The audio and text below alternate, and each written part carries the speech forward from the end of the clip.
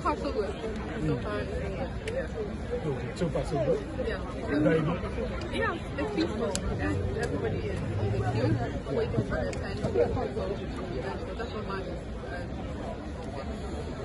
Conducted themselves well. I want to congratulate my constituents and then my delegates as well.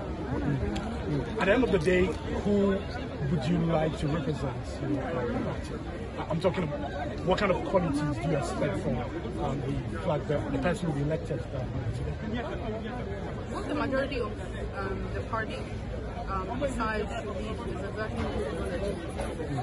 And I'm sure they're looking at a number of stuff or a number of qualities in who becomes the next flag bearer. We need somebody who doesn't have the qualities of our opponent is. So someone I would look out for with the qualities that I'm going to line up. I think I did the same thing some months back, August 26th. I said I was looking for a unifier.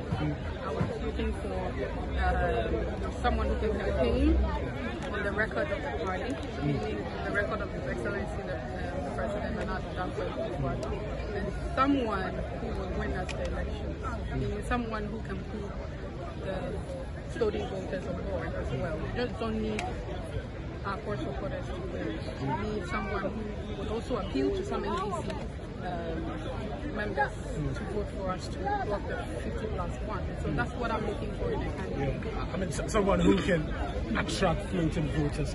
Some political watchers say that the Vice President, Dr. Bauman, who's a leading figure in this particular contest, really does not appeal to floating voters because of the economic situation that we're in. So, do you think he's one of the viable candidates who you think can help the NPP win the elections? I think that I've said it earlier that it's who the majority of us decides on to lead the party. We had a number of them. We cut it down to 5, one and I would say all the 4 candidates that are contesting obviously have people that love them in the party. But at the end of the day, the majority that is going to decide. And so when the majority decides, whoever they think would have all these and help us break the aim, that is what's going to happen by the end of the day. Yeah, but one of them, Kennedy Jupon, openly supported you during the primaries. That you won again. Exactly. And, yes, and his father is Kennedy Jupon. Exactly. Yeah. So you have very strong ties, very strong connections with. So would you say that you want him to win, or you want another person to win?